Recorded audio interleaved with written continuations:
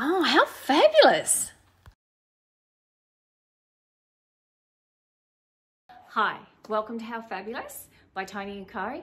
I'm Toni, and in today's episode, we speak to the very fabulous Steve Kearney.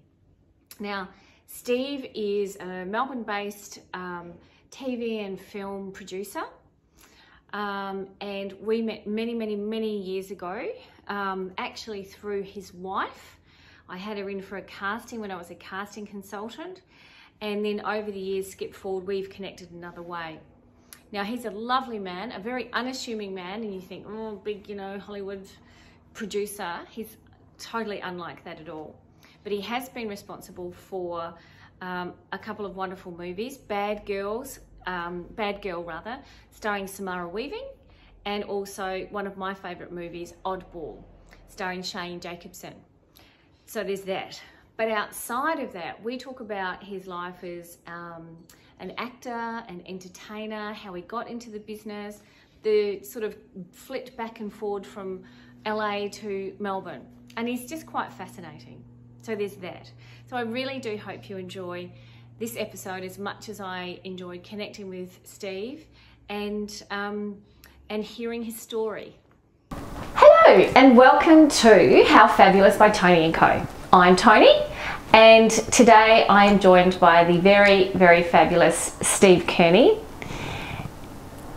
And he's looking and smiling, and he is very fabulous. Welcome, Steve. Am I Co? You're Toni and I'm Co? Yes, you can be Co today if you'd like. Okay. That's all right. I'm Co. So, Steve Kearney, we met quite a few years ago now because we were just discussing that one of your boys is in fact like 20. 22. Sorry, I beg your pardon, 22. 22. 22. That's very old. And I feel like I remember him when he was like little and small. So it would have been 11 years ago. That's when I first met you and Lulu. Yeah. So that last time just went and then gone. That's how it is. Like last year. Yeah, that was I kept missing out on a year going dates. Oh, Jesus. Yeah. And now you've got to go 21. 21. Yeah. But yeah. I think the lockdown secured our sons moving out. They're like, okay, we have enough of dad jokes. Heard that one.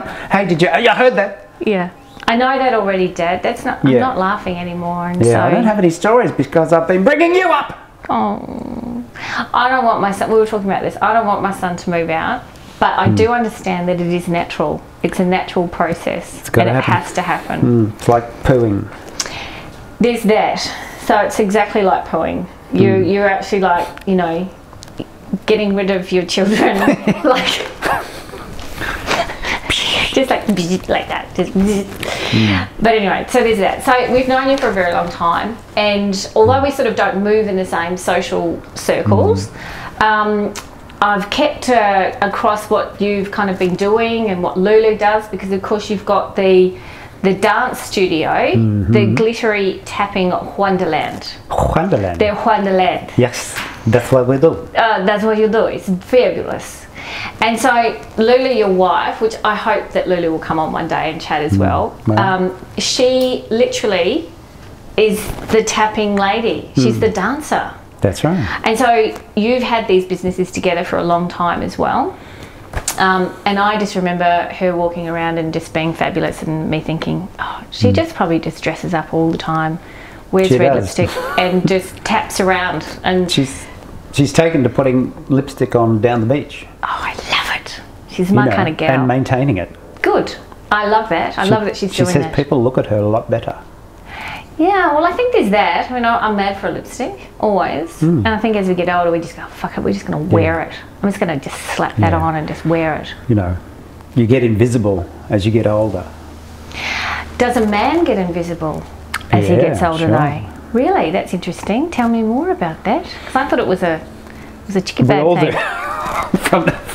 From the people we want to notice us. Yeah, right. Yeah. Well, I always noticed you guys around. And in fact, I remember trying to cast you both in an advertising campaign I was producing for I'm going to say it, Crown. And they sent me back the feedback about all this. What was the feedback? Okay, so the feedback for all the talent that I put through, that you were too handsome and she was too pretty. And I went, I don't understand what your brief is there. What? Damn. So that's kind of nice. So no, you didn't get the job, but you know, it was just an advertising gig. But that's nice feedback. So now you know. Now I know. That's how it was. Too handsome and too pretty. And I went, I don't understand what you want. But anyway. And was I too pretty or too handsome? You were too pretty and Lulu was too handsome. Handsome. She has got a handsome face. She has got a really handsome face. She's really handsome. And I Anyways, and then so as well, so through school we met. And I remember one of the first times I actually laid eyes on you when we first started at the school was you had a microphone in your hand and you were emceeing at one of the school functions. And you were, I mean, you know, you were really playing crowd and I thought, oh, that's unusual for a school thing going on. Then I found out that actually, in fact, you are an actor, performer, entertainer and producer, and we'll go into that because that's a very fascinating mix of things to do. And then I thought, oh my God, what's he just doing in the Burbs with us commoners? You know. I'm in the witness protection program for comedians. Oh my God. And so how did you start off? Like what, like, so how, what, so we'll come back to what you do now, but you started off as an entertainer, a part of a comedy duo called Los Trios Ringbarkus. Yes. Correct? Yeah, well, we were at, I was at college, opposite Monash Uni. There was a place called Rusden. It was a teachers' college, but it had a big drama department, media department. So everybody went there during the Whitlam years, so it was all free. Everything. You just go to the camera and go, can I have a camera and 400-foot rolls of film, please? They go, there you go. Really? You go off, make a movie, process as many photos as you like, and put on plays, and it was just. Were you in heaven? Did you just go, this is for me? I was in heaven. Yeah. And now? And we would do all sorts of events at all times of the days just for fun. And the other guy who was in the Los Trios, Neil, I saw him do some weird stuff and a dance. He was just in the gym. And there was a poster up, come to the gym. And I was the only one there.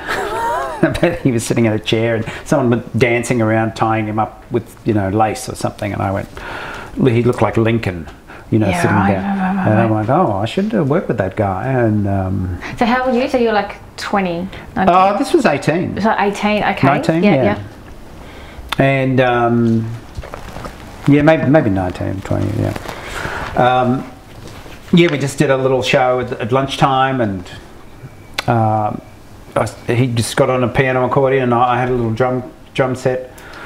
And we'd just do stupid songs. And so it was all just improv kind of stuff? Yeah. Just and we found out we had a timing, and when we did the timing, people laughed, and suddenly you've got a crowd around you, and you go, oh, we should do that again next time. So then that starts to build a little routine. So it was physical comedy? Yeah. Expressing? Well, yeah, it was kind of weird comedy, and then we went over to Monash and we do concerts, just busk in the not even busk, just annoy people with our entertaining. Yeah. And eventually we found out about Fitzroy and comedy clubs, and you just keep building material and more material out of your imagination. Yeah, write it during the day and then go out and try it at night, and there was many clubs to go to. Sometimes, you know, after a year or two, we were doing 5 shows a night, you know, on the weekend. We're doing up to $70. $70 for 5? That's huge. Oh, I'm telling you, we were smart businessmen. Yes. And but yeah, you could do that then, and a lot of the scene back then was physical comedy, people doing characters. Yeah. There really wasn't any stand-up. Yeah, right. And was it singing as well? Were you singing or just talking? Oh, we do. Or we ended up doing rock and roll parodies, or you know, we had a big song. We'd do nihilistic punk stuff. Our big song was "We Fuck Babies in the Mouth." So it was outrageous. Outrageous. What? It was. So that was your whole stick. It wasn't really that outrageous back then. Yeah, I think it'd be more outrageous now. Yeah, it'd be way more outrageous now. Because you know. Yeah. You can't do that. It's evidently bad. Yes. To do. Yes. And so that all sort of, it started to gain momentum, and you were, you know, getting around Melbourne and getting a little bit of a name for yourself. Were you trying to work, you know, full time outside of that, or were you looking at that like it was your work? Well, that was your job. Yeah. Well, I had some kind of premonition when I was 12. That I would be in Los Angeles. I'd be making movies. That happened? And I'd just about to make my movie, and the earthquake would hit. Oh. And everyone would die. And... And this is what you were having a premonition about at 12? This thing, I had to go to LA, but if I did and I was successful, I'd kill everybody. So that's why I failed. Yeah. To save planet Earth. Wow. A bit like Superman. Yeah. So anyway, that's a lot to unpack there. That is a lot to unpack. My head's just gone. But I had this urge to get to New York or LA, and you know, growing up with Jerry Lewis and Steve Martin was big, and you're like, that's where it's at. Yeah. Because there was not much of that sort of scene for you to stay here in Australia, even if you went to Sydney or, you know. Well, you could go. We started touring, and then you go Melbourne, Sydney, Melbourne, Sydney, Melbourne, Sydney, Adelaide, Melbourne, Sydney, Melbourne, Adelaide, and you're like maybe Perth here. Yeah. And once you do that for a year or two, you felt like you needed to spread your wings and just get out and get bigger, get a bigger audience, and a different audience that sort of. Maybe looked at what you were doing differently as well, you know, America being America. We got the opportunity to go to Edinburgh, which I'd never heard about. Well, I think it was the third year of the festival, so 1982. And through John Pinder, who ran The Last Laugh, was our manager at the time and great friend and dearly missed. And he just said, you know, you've got to go there and you've got to do this, and we'll build suitcases, which I've still got, which fit in a London cab, and you can tour, you can do shows all around. We're like, okay. And it was just a wild ride. We went to Edinburgh, and it just so happens that the people from the young ones were a lot of the judges. The people from the young ones, just throw that in there, fucking love it. But prior to that, the people from the young ones toured Australia. And when they came to Melbourne, I put my hand up and said, I'll be their drummer in the backup band, and I'll get to know them, and it'll be funny. And and so they got to know us, who we were doing shows upstairs, they were downstairs, and then we became, you know, pretty good friends with some of them, and you know, Rick, and rest in peace, Rick, Alexi, and all that. I'm not funny. I'm an alternative comedian. Alexi, so by the time we got to Edinburgh, they happened to be there. We're like, oh hi, and they like came to see our show because no one was coming to Edinburgh. No one was coming to see our show. Oh, to see your show. Okay, sure. We were coming out being the weird Aussies, and people were like, "What the hell is this?" And you know, there was a door that led onto the laneway, which was never locked, so people would just walk in drunk, maybe vomit on the floor, and walk out again in the middle of the show. Oh wow! But anyway, the all part of character building and thickening up your skin, performing. Eventually, word got around, and with the help of our British comedian friends, we were up for this award, and it's huge. And yeah, from that we got a lot of offers to come back. We toured back there a lot. We ended up going to Edinburgh, you know, quite a few times. So was that was obviously it must have been viable to, oh God, I'm stuck in my freaking, here we go, hold on.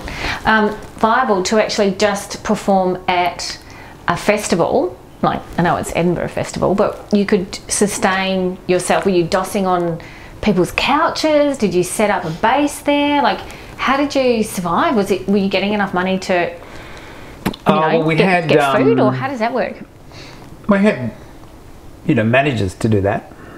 We were just dumb comedians. I don't know how that happened, but we had a tour lined up. So you get a regional tour. So off the back of that, you always kind of build something. Back in the day, you'd do expos. So expos would fly you to Canada, and then you build another tour off that. And so even just having a manager, that's a huge thing. People trying to get agents and managers. I mean, it doesn't just, you don't pay someone to do that. They actually have to think you're good enough to do it. Oh yeah. And that they can actually, there's traction, and people want to see it, and they can sell you, and they actually believe in your work. So they have to massively believe in you. Yeah, they have to massively believe in you. So you must have been, Well, we did fabulous. a lot of shows at the Last Laugh, and John was, a big fan, and he was the man, and took us there, and he came, and was chalking the footpaths. He'd go up and write our names on the footpath, and write the time you're on, and whatever desperate thing you had to do to try and get a crowd. Which and you have to be fairly thick-skinned, no doubt. Thick-skinned. Don't be thin-skinned. Yeah, it's not like we got good reviews or anything. But did you love the work you were doing then? Like that sounds like a weird question, but you obviously believed in what you were doing. You thought it was great. You know how sometimes... we knew it was great. Yeah, you knew it was great. Yeah. You believed in it. You weren't just trying to churn out shit to make some money. You actually really thought it was good. I think we're getting over $100 a night that time. Hundy. Yeah, we went from 70 to 100. And but in Edinburgh, it wasn't really about the money back then. Well, it was about the craft and the work and the, Where did the money go? To the dance studio and to your children. You got to travel. You went overseas. Yeah, what a fantastic time, and meet the flipping young ones, and you probably have some wild stories from back then, which you don't have to share all of them, but your smile says it all. A little smirk. Yeah. But living there, so did you get around all of?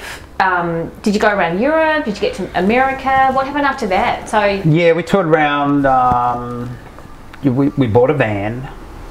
Was it a combi van? What sort of van was it? Like a British van, one of those. Oh, one of those Bedford kind of. Yeah, love it. And you tour around, and then you get put up in people's houses and that sort of thing. Yeah, right.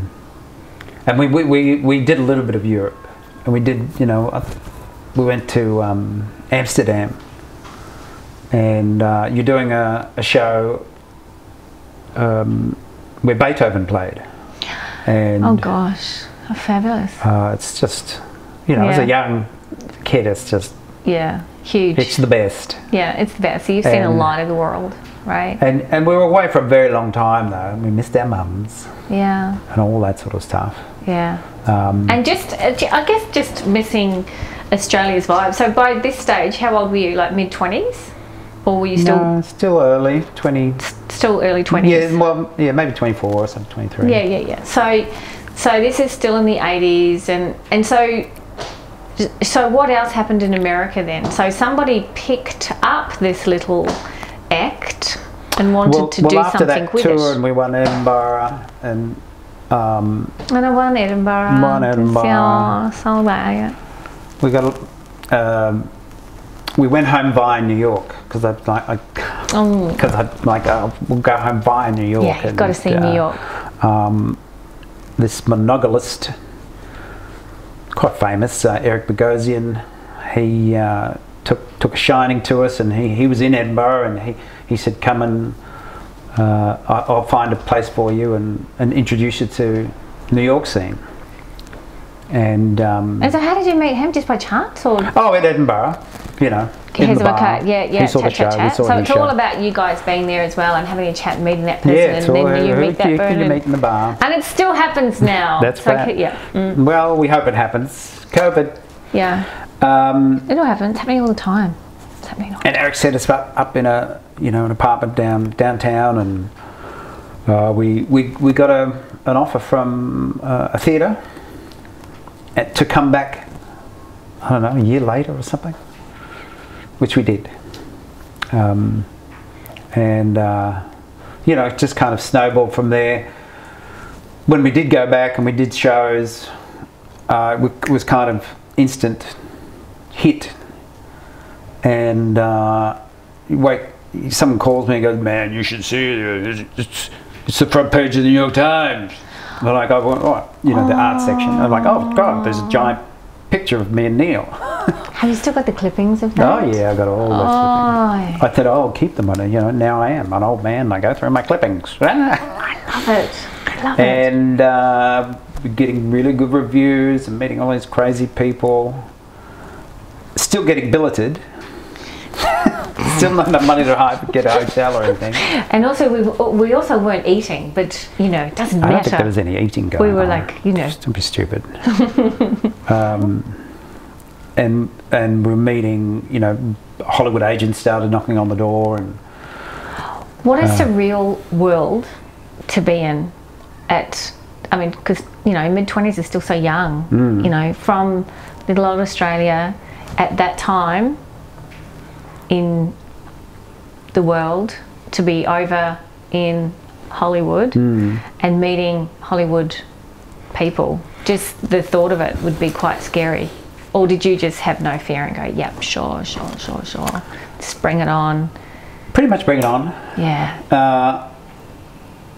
We just knew we had a good, you know, great show that, you know, didn't work all the time. It was a very slight show. It was just made up of things that didn't go right. So if things went right, it was not funny. Yeah. So it was a demanding show and physical and all that. But we had, we knew, you know, we're getting terrific reviews and meeting the, you know, the owners of these big agencies, and yeah, we didn't realise how big it was really. And then we went to LA, and then you're meeting the head of the studio, and they're all lovey-dovey and funny, and oh my goodness. We could just walk in and do that, and it was, you know, we went to LA and then just did a couple of shows for the agent put on, and we got 3 picture deals, one from Columbia Pictures, one from United. To make a feature film? That's 6 films. Dang, what about the duo? Yeah. That's amazing. Yeah. And what did you think about it at the time? I couldn't tell anyone because we didn't have mobile phones back then, so I could only call up my mum. Oh my God. Right. I don't think we got much press about it. Maybe we did. I don't know. That's insane. And then you know, they hooked us up with the writer of Pee-wee's Big Adventure. He was huge, yeah. And Steve Martin's longtime producer, and you know, Sid Gannis, who was the head of Paramount at the time. He later became the head of Producers Guild. He's passed away, and he would bring Elvis Presley's wife, Priscilla, to the shows, and this was all normal. Yeah, but I guess that's the thing, because in that kind of environment, it is. I mean, you're there. They have to live somewhere, and every second person is someone who's a someone, or someone trying to be someone, and you would just have to get really used to it real quick. Yeah, but it's not as if. But we weren't making any money. You weren't making any money. No. So that sometimes happens, doesn't it, with these sorts of things? Yeah, so we do the shows the talent. for industry. We're just doing industry shows. There's no money there. And being told this is for your own good and it'll build your profile. And it came like to one point where the agent said, "Well, you can go back to being, you know, like everybody else, go and be a waiter for a little bit." Well, I'm like, I've never been a waiter. I don't know how to wait. I've never been broke until I came to Hollywood. Yeah. And so what did that prompt you to do? Like, what happened? It prompts you to get very, very tense. And, you know, at various stages, you know, we were living off potatoes with Hollywood deals. Yeah. And, you hear a lot of stories about that. You know, someone gets a great role in something, or they're, you know, doing something fabulous, that the regular normal people out in the world go, oh my God, they're so famous and they're doing this and you're like, or you've just had a movie out and you go, we're still not making any money. Yeah. There's all these people we've got to pay. We don't have any money yet. Yeah. It's By the time you get perception. Yeah, it's like this big. Yeah. Still. No, we ended up with some deals and there's some money, and then everybody jumps in, business managers, accountants, you know, lawyers, PR people, and they take their chunk, and then, you know, a few years later when it all disappeared, you know, the business manager calls up and says, well, you know, it's over, come and get your things. Get the elevator up, and we go there to the front desk, and there's a little box of things of our tax returns not done. You know, like, fuck. What was he doing then? Just, I don't know. Getting fat off the... Well, get rid of us before he has to do the tax returns. Oh my God, that's terrible. I bet you that, I mean, I'm sure that happens all the time. You know, to it's a big industry. people. There's a lot of. I mean, we weren't famous in America. You know, but big enough to be getting a 6-picture deal. Just within the industry, yeah. We weren't. I mean, we eventually did get the green light on that movie. So we ended up writing a movie with the Pee-wee's. Yeah, guy. Michael Varhol, Pee-wee's Big Adventure guy, and they gave it a green light. The green light. A green light. We were their secret weapon, they called us. And then that was on a Monday, and we were here shooting Garbo by that time, which is an Australian film. And then by Friday, the head of the studio, this Sid Gannis, he was fired, and so everything that he wanted to do gets chucked away too. Oh no! So your dream just gone. Boom. That end. Yeah. How do you deal with that? I mean, what do you do? You just talk about it forever and ever on every podcast you can find. Oh, God, that's just... Becomes one of the stories. It's so fascinating. But why don't... Okay, so there was nothing you could do. You couldn't go over there and try and then convince somebody else to pick it up and develop it that way? Well, we made a short film, a test short film for Paramount. Over there? Over there. Yeah, over there. And they wanted to be non-union, which they're not allowed to do. And so they had this company called Paramount. What? And they hid their trucks behind the block. Oh my God, and they shot so a short film. And they spent $300,000 on it for 10 minutes of little. And that's what their proof was to get it. You know, we were terrific. And so the cost of that project for someone else to buy just got up into $500,000, $600,000-$700,000, and people don't want to. Yeah, right. They don't want old news. They want new news. Oh, and so disappointing. Yeah. And then so what happened? You know, what did you do? Pick yourself up and go, no, we're out of LA. Well, we were making Garbo at the time, so we just kept doing that. Just here, stay. And was it that in Melbourne or Sydney? Melbourne. Melbourne. And by that stage, you know, Neil and I decided to part at the end of that. Because that's a lot of stress. Well, we were in Australia for a very long time. It was like, well, what do we go back to? You know. And we actually had a meeting in a cafe on in Brunswick Street. And when we got together and we were playing in the foyer of the college, Rusden College, we would mime to this record, Mario Lanza's Tropical Moon. This kind of goes, a tropical moon, you know. And when we were there in the cafe, exchanging, well, you get the piano accordion and I get the guitar amp. Okay, and we sign a little document. On comes that song. Oh. And you go, that's freaky. And then you move on. And then that's it. And so do you still catch up with them now? Because you did have a reunion, but then that was the end of Los Trios. Well, we did a couple of weeks, and you know, I think that was it. We just went, oh, we can't really, you can't go back. Yeah. You know, he's got a life, I had a life. Yeah, and so by that stage, did you have children by that stage? Yeah. So you had a family. So life is different anyway, because it just does change you, having children, of course. And I'd nearly skewered myself with a chair. What? Well, I used to do this routine. As a young man, I'd have 3 plastic chairs, and I'd try to juggle them. They'd go everywhere. You know, real chairs, like school chairs. Yeah. And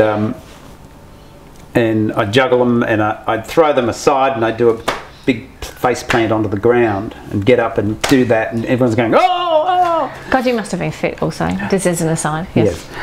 And this one, you know, me doing it as a 45-year-old, whatever, 50-year-old could have been. It's different. A chair landed in front of me, and I went bang right onto it, and the leg was up, and it just went into my skull there instead of into my eye, which it would have gone right through. Oh my God.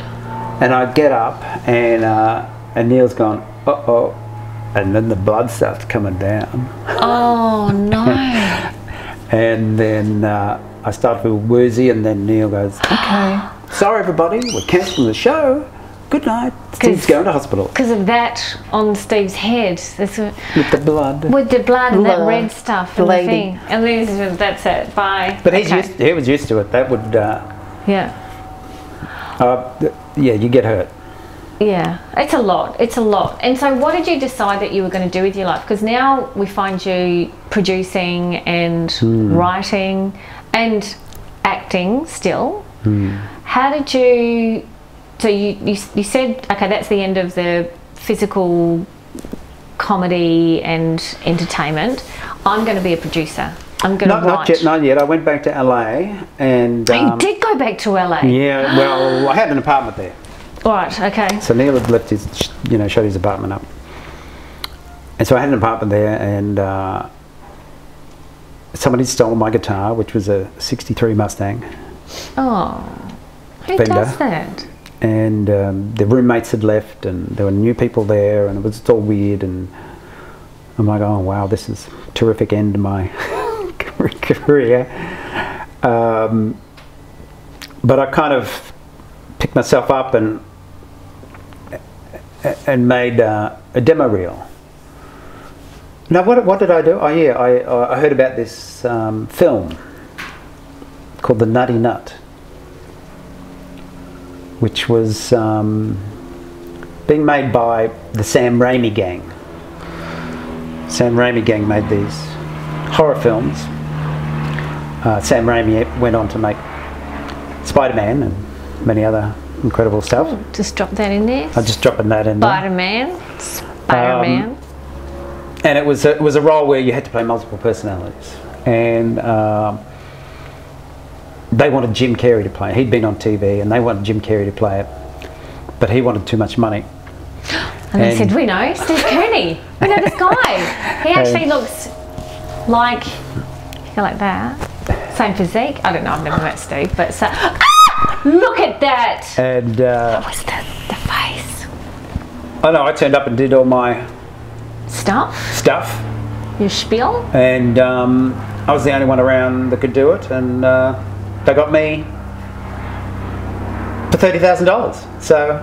Whoa, that's a bargain price. Bargain price. So was that was in LA or? LA, yeah. In LA. So you filmed a feature film in LA as the lead role. Yes. In The Nutty Nut. Yeah, I played. So there was the President of the United States, and then he had a twin brother, who was in an asylum. Oh. And I was the Nutty Nut. Yeah, right. And then they switch. Somehow the president gets taken for me, or the other guy. The other guy. And so I become the president. Did you love it? Did you love it? Did you love doing it? It went on for months and months and months, and we went through a couple of directors, and I ended up directing a few things. Wow. Nobody was watching the rushes. How does that happen though? $10 million film. That's oh gosh. People wanted me fired. People wanted me hired. See, everyday people do not understand all of this stuff that goes on behind all this sort of thing, that you can actually not, you know, a director can go and you can have another one and then no one's watching rushes. That's crazy, man. That's like crazy. Yeah, no, it got pretty crazy. And then at the end we did this huge pie fight. You know, massive thing. And you know, you have to do close-ups of pies hitting your face, and then when the crew get to throw pies at you and they're throwing them quite hard, you realise, rude. I don't know. No, what am I doing? There was something, and you went, "Nah, I'm over this. I don't want to do it anymore." I don't know. Well, so did you wrap and just like go, "I'm back to Australia"? And we wrapped, and the director who was doing it, nobody liked the cut. And so the producers gave me the videotapes, and my roommate at the time was, I'll name drop again, Larry Karaszewski, who wrote Ed Wood, Man in the Moon, Larry Flint. Larry Flint, oh, goodness me. All right. O.J. Simpson recently, and a whole million other things. And we were roommates, and he said, yeah, let's recut this. And we recut it over a weekend and gave it to them. They said, yep, you cut it now, Steve. Wow, did you get that credit as well? No. No. Okay.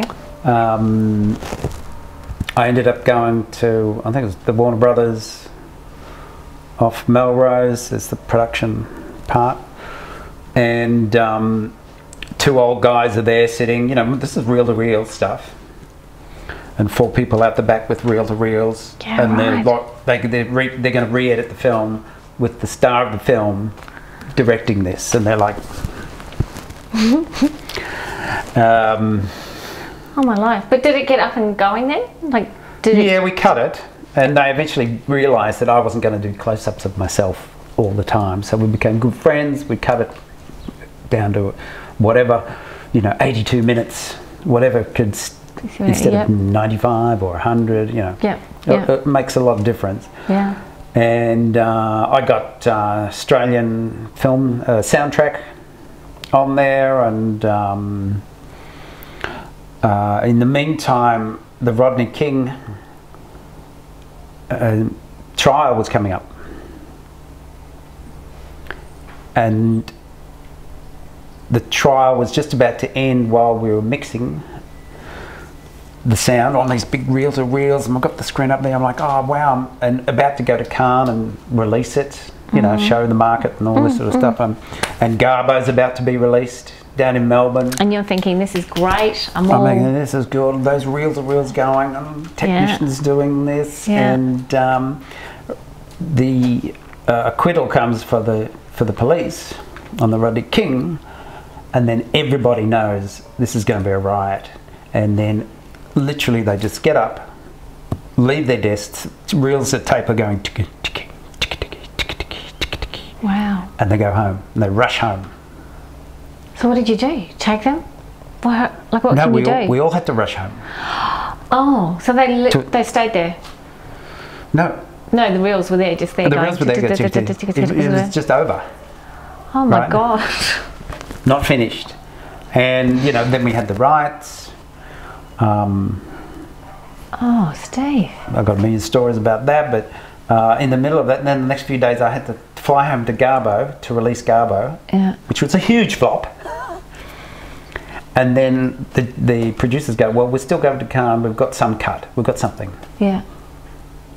And they fly me to Cannes, and because they were trying to rush things, or because they were German producers, the French didn't want to let their film in.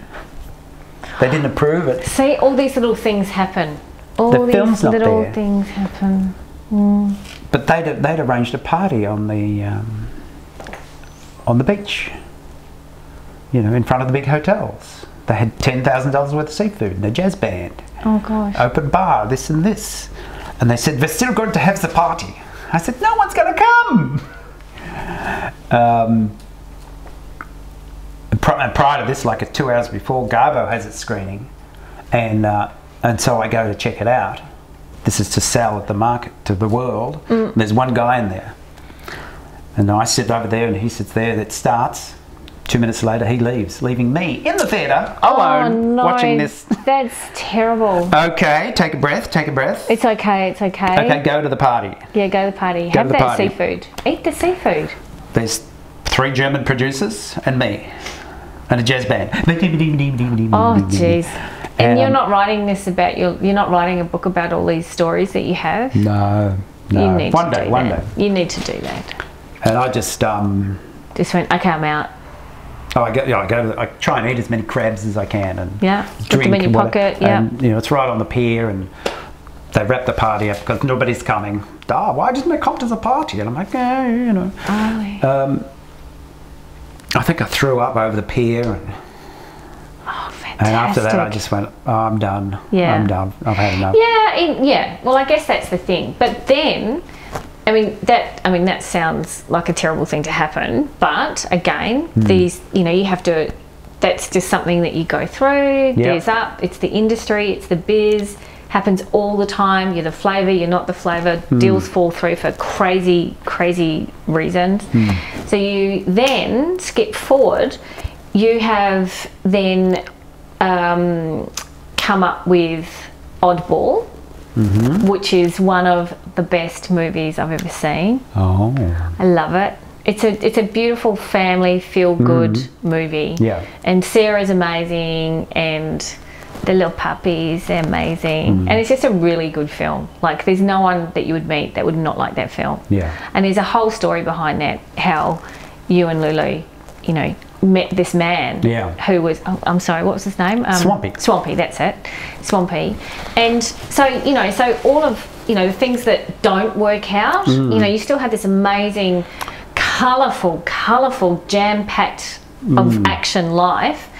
Plus, then you've still got your beautiful wife, plus your amazing kids, plus living in the best country in the world, plus you just get this film up and running, which you produced, and there's a little role there in as well. Yes. I see you. Hello, Steve.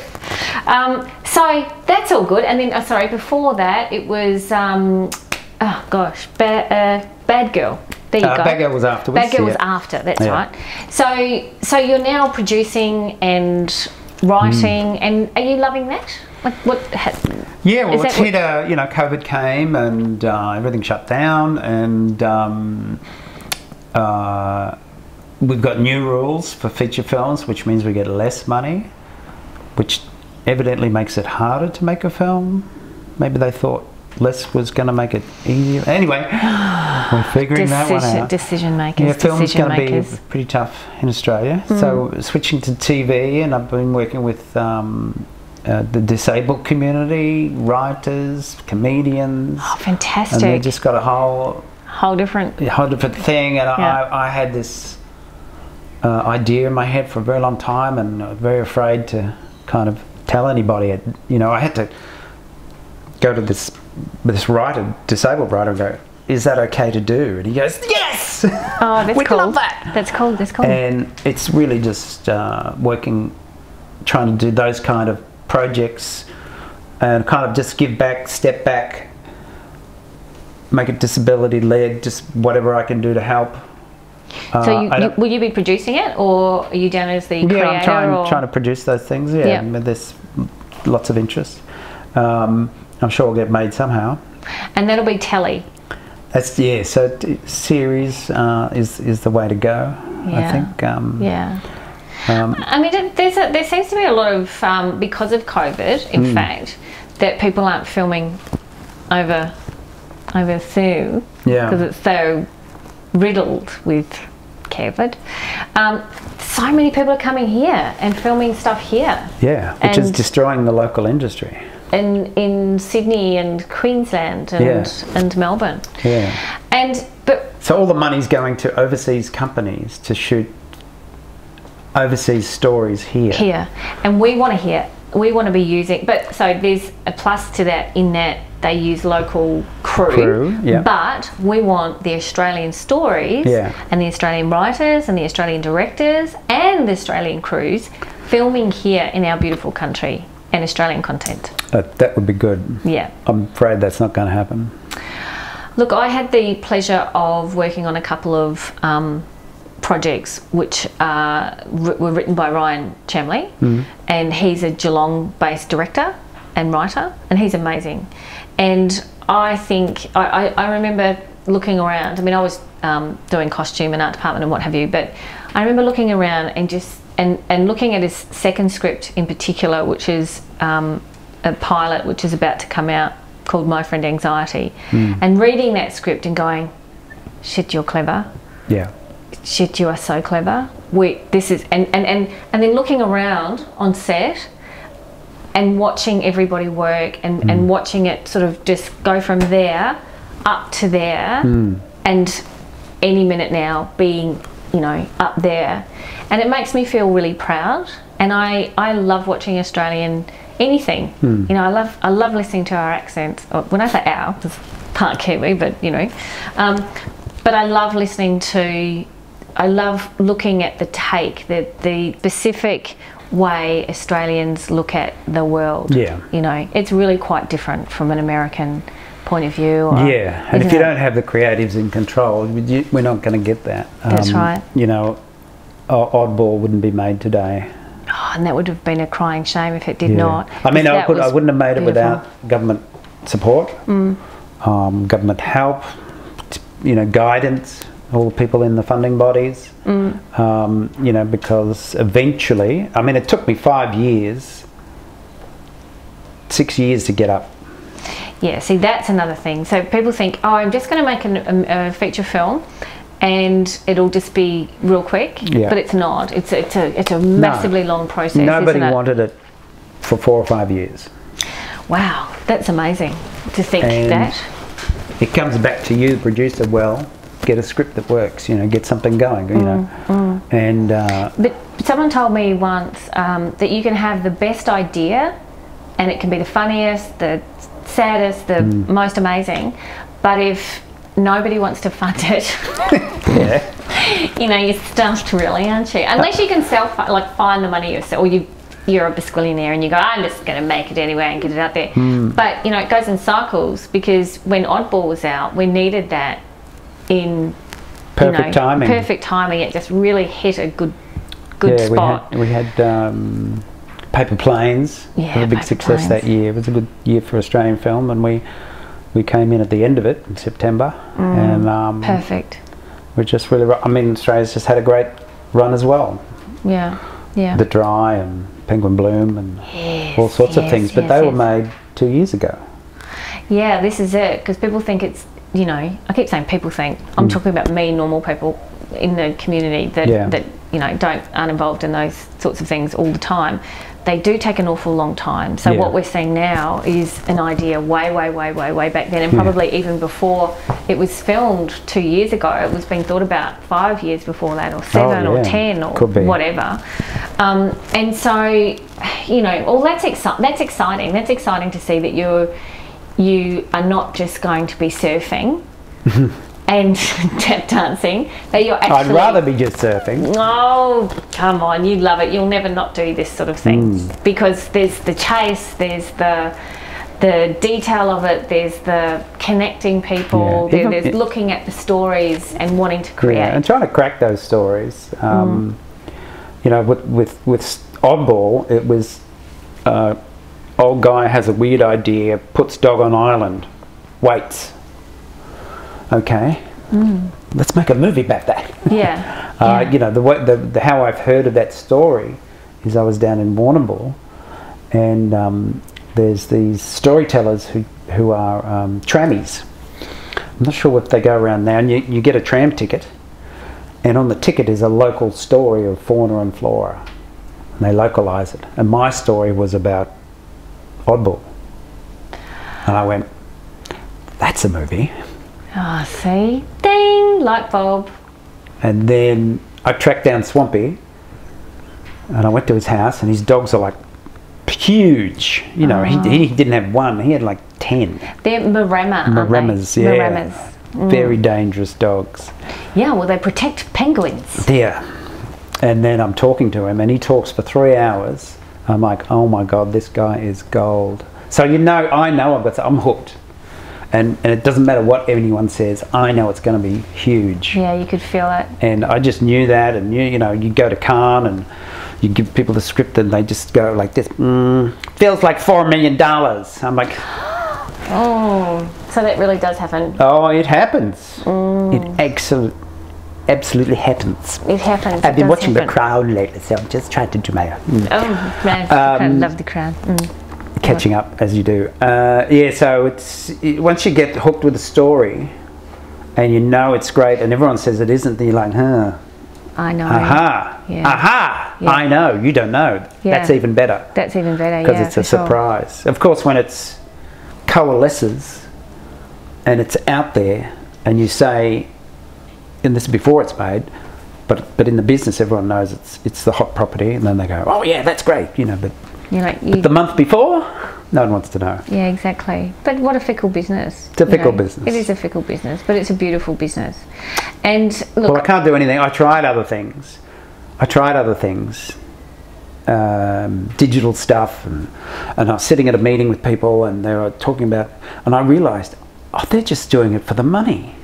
I'd never even thought about it. Yeah, but that happens a lot. That it's not about the idea or the creative or making a story or bringing that story to life or telling someone's story. It does often come down to that, just about the money. And I think that's when that's a real job. Yeah. Yeah, that's a real job. That's not this business. No. And that's why a lot of musicians and actors and people that really love what they do, like even working on low budget whatevers, you do it because you love it and you want to bring that to life. And well, that's what happened with Bad Girl. I was on dolly and second unit and catering and sweeping and yes, hauling lights and whatever it took. It was like going back to film school, but made a nice little film. Yeah, beautiful. And yeah, you'd like the opportunity to do it again, but knowing that this took my whole life to make Oddball because of all the mistakes you make before in screenwriting, in scripting, producing, casting. You say, this time we're going to do it right. And I wanted that Disney feel. And we had a lot of help, and Peter Ivan did a great job writing and all that sort of stuff. So it was amazing. I was pretty happy with it. We should be. I thought it'd be much bigger, much bigger. But that was my job. There it is. Cheerleader. Well, thank you very much for coming in and having a chat on How Fabulous. There is so much more that I would actually like to ask you, so perhaps you will come back and we could talk about my TV sitcom deals in America. Well, we haven't done that. Well, there we go. We haven't even gone there. We're going to do a whole thing on sitcoms. Let's do that then. Actually, because that's just one thing before we go. I will say I did read that you had a guest role on Friends, even. Yes, it was on the other night. What? I need to look at it. Do you ever do you freeze frame it and go, yeah, that's me, I'm on Friends? No. I don't watch it. There's that. No. But anyway, we'll have you back again if you will come, and we can chat more about so many other things. Thank you. Gracias. Namaste.